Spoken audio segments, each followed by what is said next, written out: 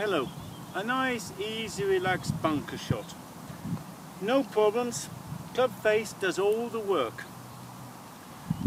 The ball's off the front instep, the weight is 60% onto the front foot.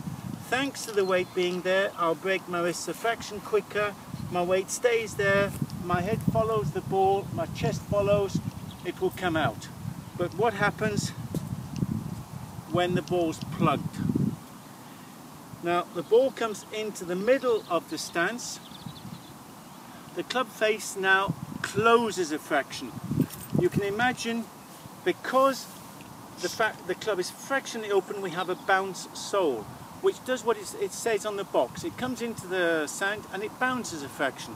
Whereas if I close the face, now the leading edge comes into the sand. It's like a butter knife through butter. It digs in and goes into the sand.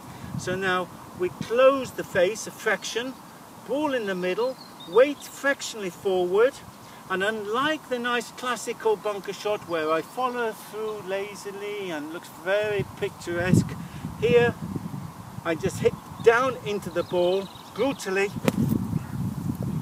It comes out, but you can see I cannot follow through because I've taken so much sand. It stopped my follow through. Ball in the middle, club face fractionally closed, weight fractionally forward, 60% on the front foot. It will come out, but it will roll a fraction more because you cannot get backspin. Do not do what a lot of people do. They say, oh, the ball's plugged, I must dig it, get it out, and they try and lift it.